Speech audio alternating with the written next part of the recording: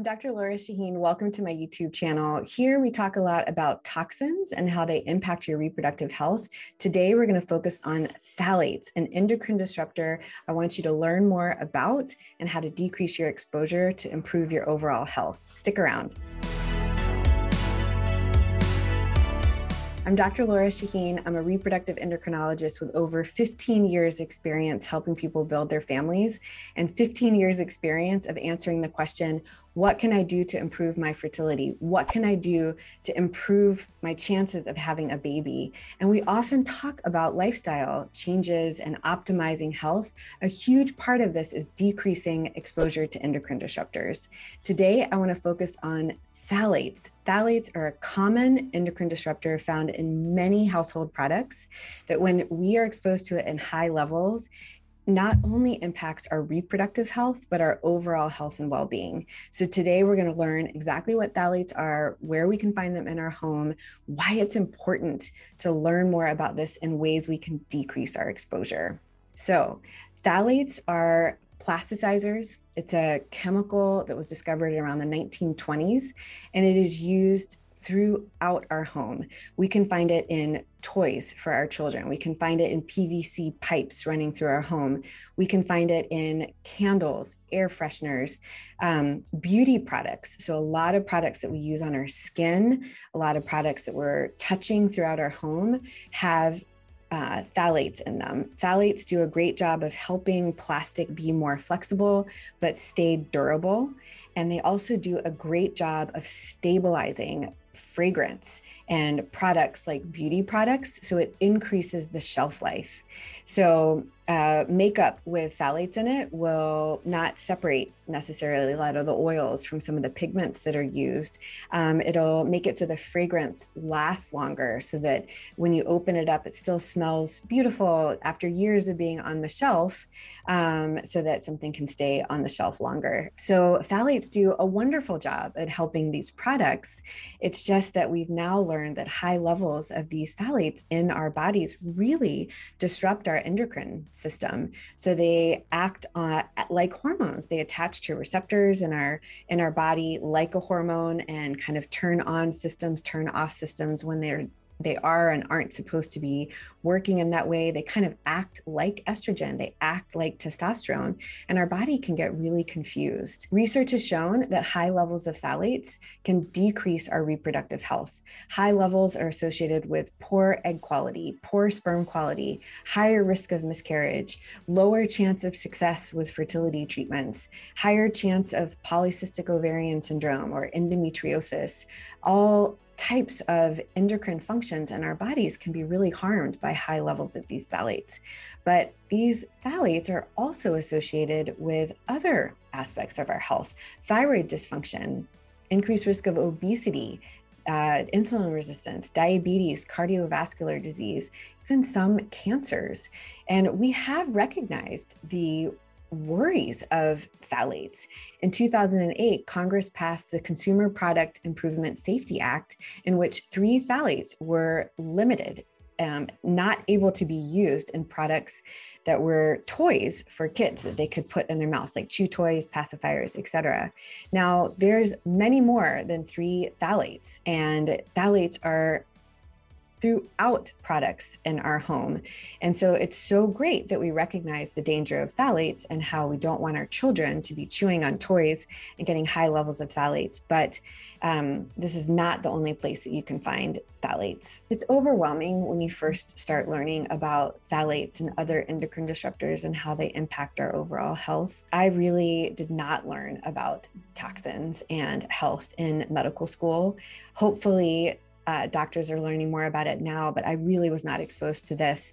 I learned about this in trying to answer my patients' questions and in doing the research for my books on fertility and miscarriage. And as I'm writing blog posts and answering people's questions on Instagram, every time someone asked a question, I'd look it up, and I really started to become overwhelmed with the strength of the data that's out there. The data is there. It might be overwhelming, but there's also really wonderful studies that show that if you decrease your exposure to phthalates by changing some everyday products that you use, that you can retest levels in your system and they'll be dramatically lower. So you really can make choices that decrease your exposure to phthalates and improve your overall health and well-being. So let's talk about 5 ways you can decrease your exposure to phthalates today. Number 1, get plastic away from your food. So some plastics in your kitchen are going to have phthalates in them. So kind of like bisphenol A or BPA, phthalates are used in plastics to make it more malleable. So do not use plastic food storage containers. Use glass, use stainless steel. When you get takeout, fantastic. Get it delivered, go pick it up. As soon as you get it home, get it out of the takeout containers, which are full of chemicals that help it not leak, which is great, but you don't want that in your system. So get them out. Eat your food. If you have leftovers, store them in something other than those takeout containers. Number 2, eat less processed food. The more processed a food is from the farm to your table, the more it's going to be exposed to not only phthalates, but other endocrine disruptors that are in the food containers and the PVC pipes and the storage and getting from the farm to the table. So less processed food will be more beneficial. Number 3, change your water bottle. No plastic water bottles. It's great if you have BPA free, but that does not mean that it's free from endocrine disruptors that are in plastics. So get a glass water bottle, get a stainless steel water bottle, no plastic water bottles. Number 4, choose fragrance free. So air fresheners, scented candles, strong smelling laundry detergent, perfumes that you're using. Very often, anything with a strong fragrance is going to have phthalates. So really try to decrease the number of products in your home that have fragrance. Something that is really important to realize is that any ingredients in a product that a company can claim is there for fragrance of the product, that can be considered a trademark, and it can be considered protected from listing ingredients on the bottle. So very often a red flag when you're trying to read ingredients in a product that you're buying at a store, if it says fragrance as an ingredient, it very likely has phthalates in it or some sort of endocrine disruptors. So be mindful of that. Number 5, rethink your cosmetics. We can be exposed to multiple cosmetics before we even walk out the door in the morning. You know, shampoo, conditioner, lotion, sunscreen, lip gloss, mascara, maybe multiple makeup products, and even the laundry detergent that's on our clothes kind of is exposed to our skin. So if you could choose safer products and phthalate-free products, you can dramatically decrease your daily exposure to phthalates. So ways to find safer products, you could choose a company that you feel confident in. I happen to be on the scientific advisory board of Beauty Counter. I've learned a lot about how they are leading the way in lobbying Congress for more transparency in the beauty industry and really making their own safer products. There are other brands that are doing a wonderful job. I just happen to be familiar with Beauty Counter. Another way to find great beauty products are to look for a company that actually sells multiple brands, but their whole focus is lower toxic products. So one is Credo Beauty and another is Full Lane. Another way to learn more about products, there are databases that you can find.